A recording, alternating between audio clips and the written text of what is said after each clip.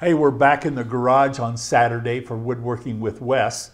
I don't know what the weather is like in your country, but here it's beginning to feel a lot like fall, and we have a special project that's going to go in our home. In our mudroom, we need a coat hook shelf to hang our winter coats.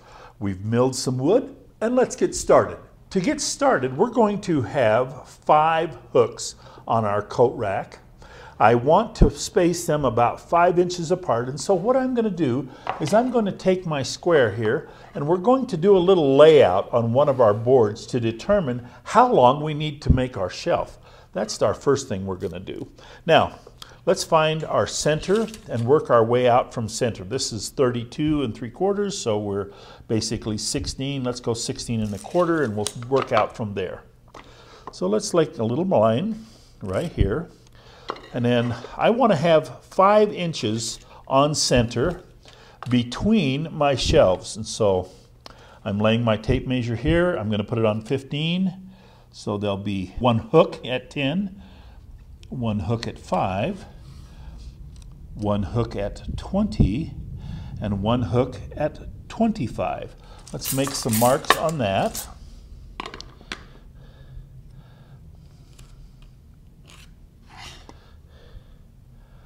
Now there's a reason that I'm making these 5 inches apart.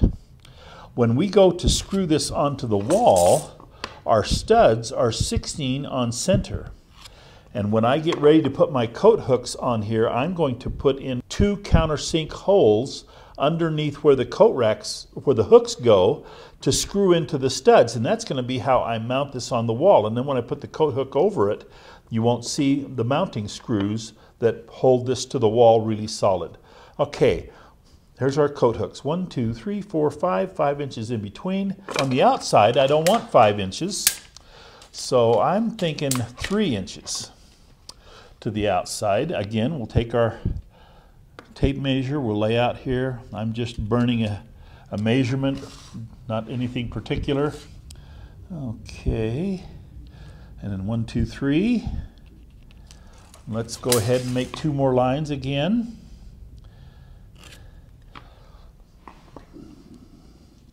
So there's our spacing for our hooks. Now, out here to the side, we're going to need a corbel. The way it's going to be made, there's going to be a shelf on top, a back place where the hooks hook to, and then we'll get around to the decorative stuff in just a minute, but we've got to have a corbel. Our corbel, we've milled our material to 3/4 inches wide. So we want our corbel space to be 3/4 of an inch. We'll mark that on each side.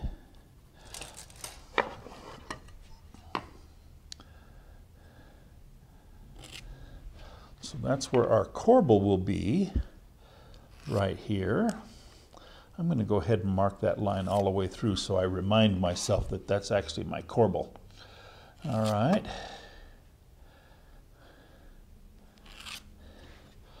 Okay, so corbel, space, space, space, space, hook, hook, hook. Okay, and now on the outside of the corbel, I think I want an additional 3/4 of an inch.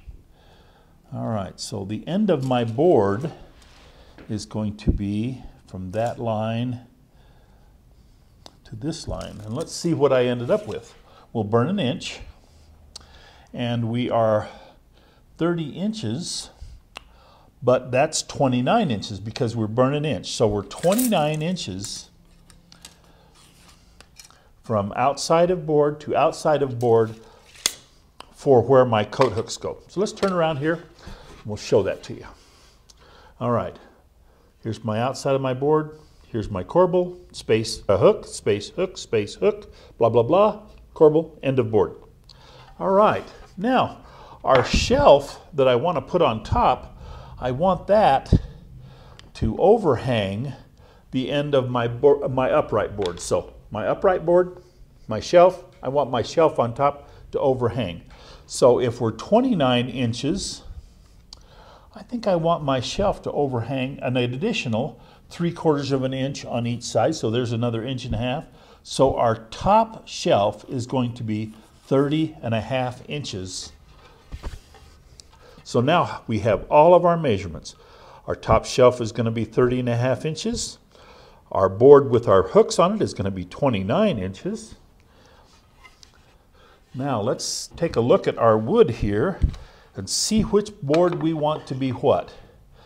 Okay, this board, this is long enough. That's a nice piece of wood, has a knot on the back. Let's make that against the wall. So here is our hook board, and we want that to be 29 inches. And it is 6 inches wide right now. Let's cut that to 5 3/4 by 29 inches.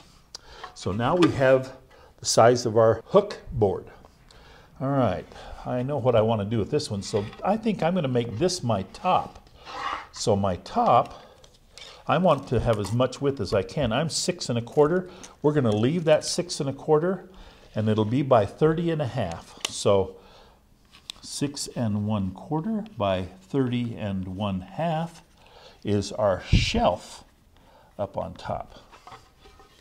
So there's our shelf. We'll cut that to width now.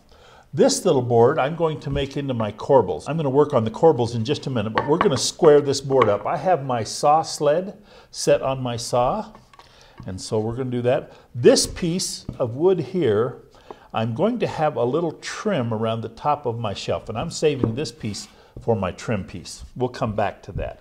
But let's go to our saw and cut all of our boards to length, and then rip the ones that need to be ripped to width after we get them cut to length.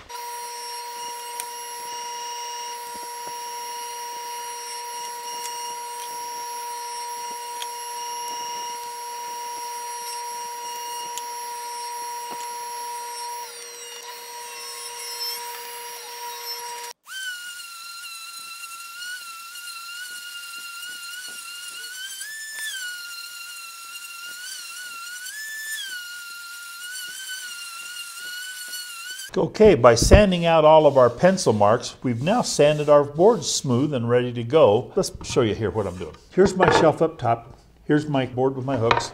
So this is like this. This is like this in the back. We're going to run just an OG edge around the top of our board, and it'll be faced down. And we're going to run an OG edge around our hook board like that. And then we'll come back and we'll work on the corbels. I'll show you what a corbel is and how we're going to cut it out.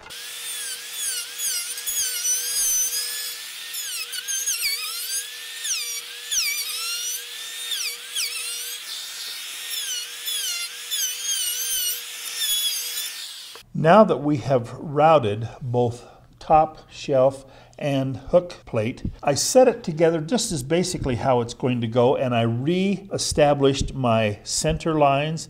This is where my corbels are going to go out here. We're going to work on the corbels next. I'm going to make the corbels out of this piece of wood. They're going to go right here, but we're going to make a little bit of a decorative cut. But now that we have this piece done, we know what size to make it. We're going to make them this wide, 4 1/2 inches wide. But we're going to have them also be, I think we're going to make them 4 1/2 inches long too. So what we're going to do here is we'll mark a layout line here of 4 1/2 on our board.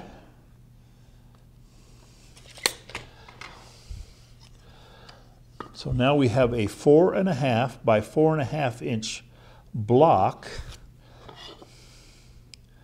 And a corbel is basically a shelf type support. I think what we'll do is just give it a kind of a cove cut look.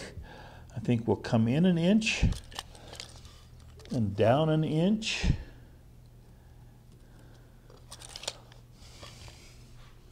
And then give it a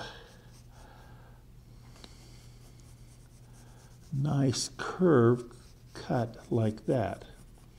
So what we'll do is we'll go ahead and cut it, finish cutting it 4 1/2 by 4 1/2, and then we'll make this cut on our bandsaw and sand it with a block sander. I decided to see if a gallon can would give me a nicer arc, whatever, to my corbel. And yes, I like that lots better. So let's go ahead and do the same thing on this side. 1 inch.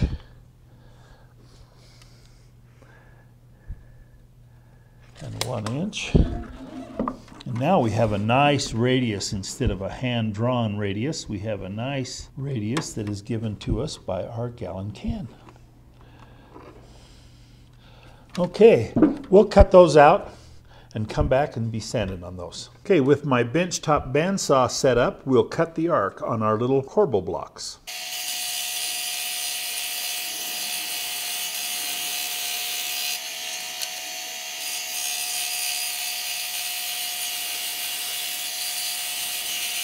We'll go ahead and get those sanded out and put an 1/8 inch round over on each side, and they'll go on there just like that.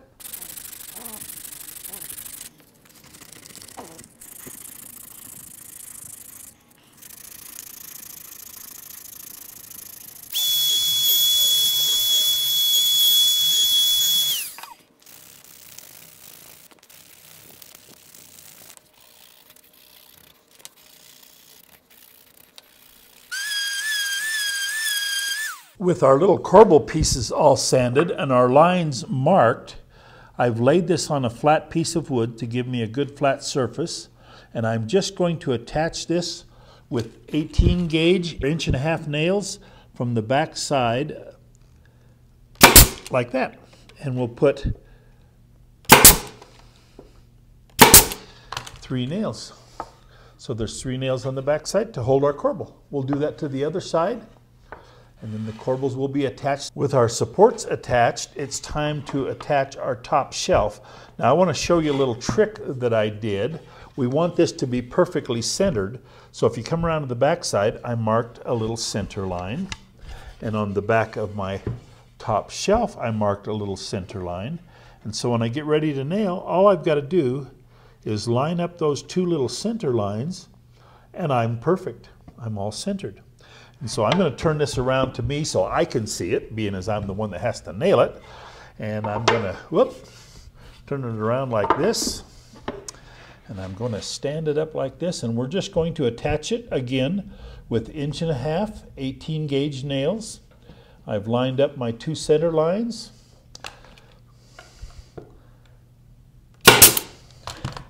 And we'll just go down the top here, make sure that our board is flush across the back.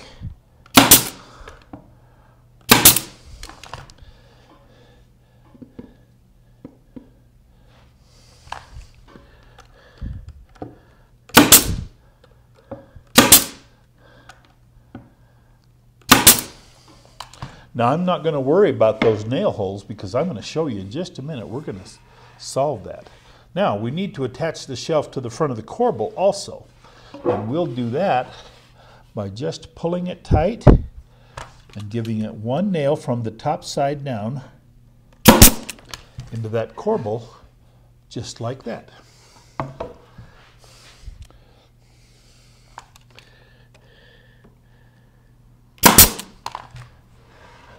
Our shelf is beginning to come together. We've got 1 more little piece to put on, and I'll show you that in just a second here. I'll get it made and show you how it goes on. It's actually going to be just a little trim border piece that'll go around the top here and act as a backstop.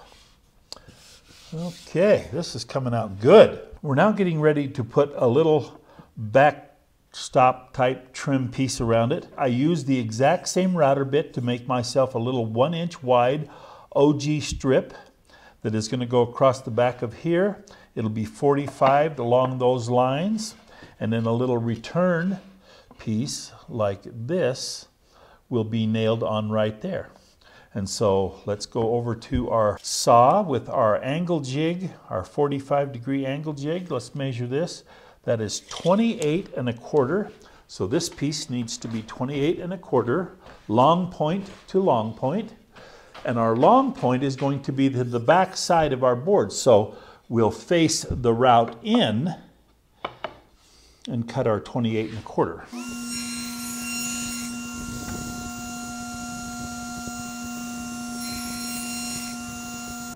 Okay, mark our 28 1/4. Line our 28 1/4 up to our saw cut.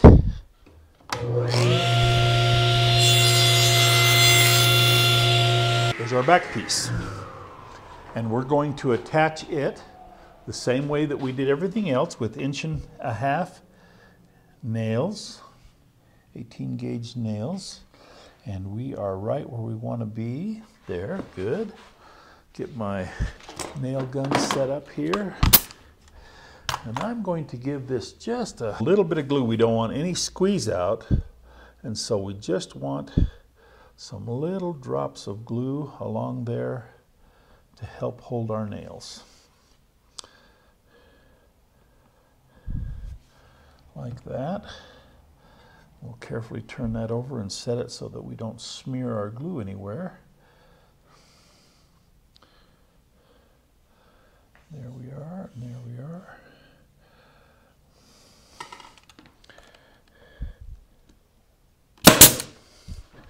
Okay.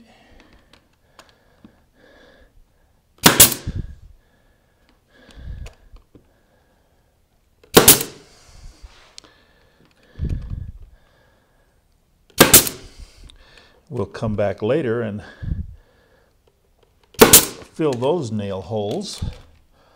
All right, now we'll get ready to cut these pieces, and I want them to be 5.5 inches. 5.5 inches, 5.5 inches, yeah, 5.5 inches. So we'll go back over here to our angle jig, and we'll mark 5.5 inches to long point. On every angle cut, there is a long point and a short point. The long point is to the outside of the angle. The short point is to the inside of the angle. And you'll hear me talk about long point and short point from time to time. But just so you know, long point to the outside, short point to the inside. All right, so this cut right here, and we want that mark to be, let's see, am I right? No, I'm backwards. Okay, got to be like this. All right. Got to remember what I'm doing here. Okay.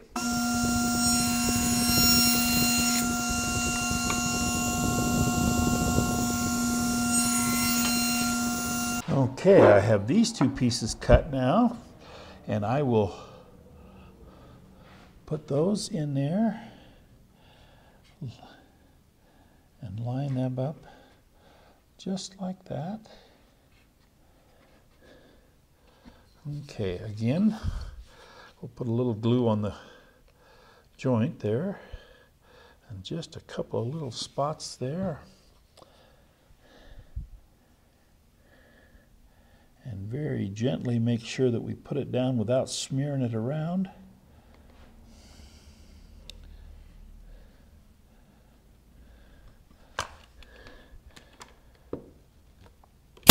One nail in the front or back. One nail in the front. Same on the other side.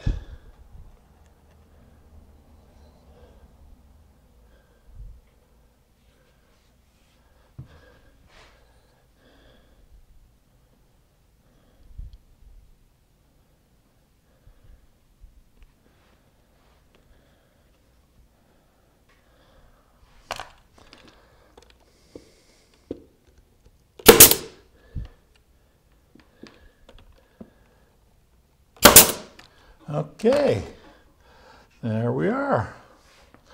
Now, like I say, we'll fill our nail holes, and then we're going to come back and we're going to put a real cool finish on this, a one-step finish that's going to look really neat. Now we have our coat hook rack all done, all sanded, ready for a finish. Let's talk about the finish. We're going to use the UnoCoat product that we've introduced you to the past. UnoCoat is the glaze that we have, that we use, but they gave me an insight on a better way to use it. They've sent us a little activator, and you mix the activator with the glaze, and it creates a hard one-coat finish that you can put on and makes a lasting one-coat waterproof, durable finish. I've picked classic gray as our color. We're going to mix it 3 parts to 1, and we're going to put it on.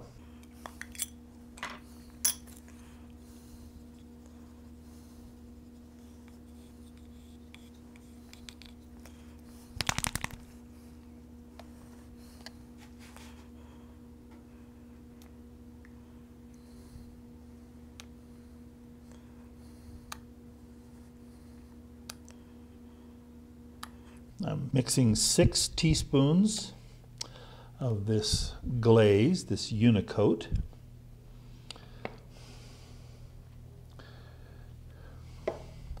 And then we're going to mix 2 tablespoons of the activator. And we got just a little extra in there, and that's kind of basically according to the recipe. It needed to be that. Like I say, according to the website, the recipe was 3 parts of activator to 10 parts of the glaze, the UnoCoat. And so, because we're doing a small amount, we're just doing it with a teaspoon. Okay, and they say that this will go on just like our other mix. We just need to make sure we get it all mixed up really good. And then it says after you mix it, let it sit for 5 minutes according to the instructions. And that gives a chance for the chemical reaction to take place that will allow this to be a one-coat durable finish. And so we are going to give it that 5 minutes, and then we're going to come back and apply it. Okay, after waiting the prescribed 5 minutes, we're getting ready to go ahead and put it on. According to the instructions, this will be ready to touch and work with in 12 to 24 hours and fully cured in 3 days to its total dry and waterproof finish. So we're just going to do like we would normally do with it and just paint it on with our little brush and wipe it with our paper towel, just like we have done in the past.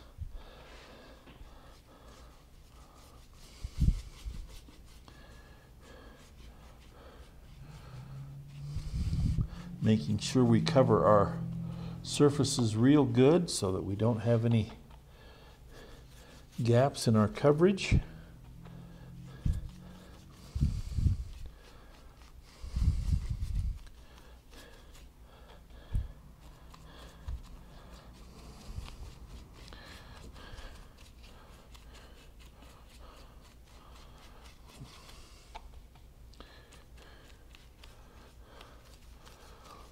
The activator, it says, also makes it so it dries better too. So we're excited about that because that'll make our project look great when it's all done. Okay, I'm going to go ahead and get that edge there, at least on the sides. Okay, we're going to wipe it with a paper towel like we do when we do our glaze.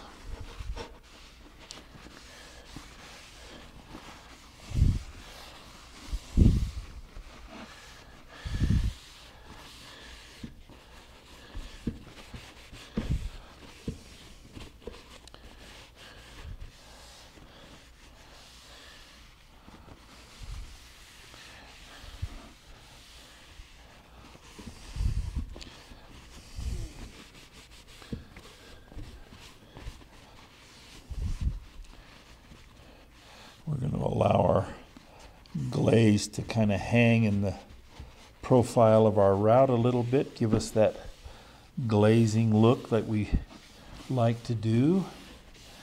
And then wipe the rest of it, our flat surfaces nice and clean. And that glaze really highlights this grain.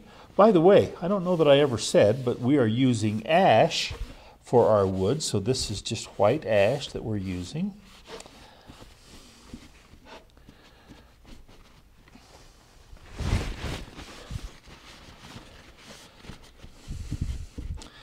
And that gray color gives it a kind of a real weathered look. I like that weathered look.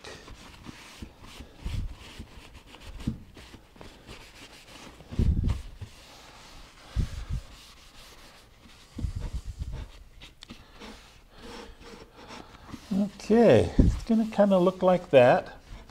We'll come back when we're all done with the glaze and show you what it looked like when it got all finished. Our finish is now dry enough to install our coat hooks. These are the coat hooks we purchased. We got them from Amazon and we kind of like those, are kind of cool. We're going to be mounting them right at the base of our route, and we'll center them. Remember, our center lines are still there, and we're going to center them on our line. And so our hardware is going to look just like that. Wow, that looks pretty darn cool. Okay, let's start in the center, work our way out. We're going to be using a centering bit. It's called a Vex bit. You put it into the hole of where your screw goes, and you push it in, and the drill bit centers automatically, puts a pilot hole in your wood. So we'll do that. We'll set that right there and put our glasses on so we can see. And then we'll take our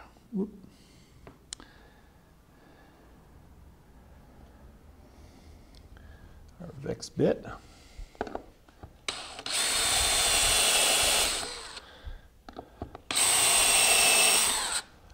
You can see how that gives me a pilot hole right there.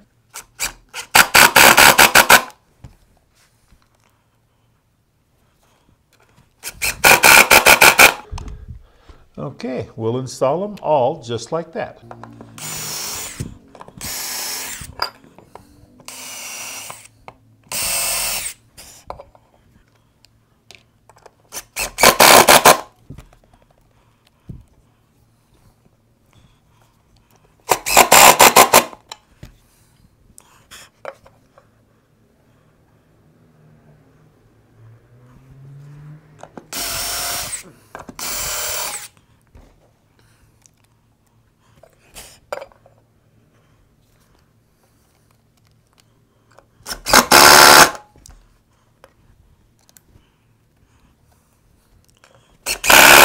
Well, there's our little mudroom coat hook rack with a shelf on top. Turned out pretty nice, and this is an easy project for you to do and something that is very handy for everybody's home. That's the kind of projects we like to do on Woodworking with Wes.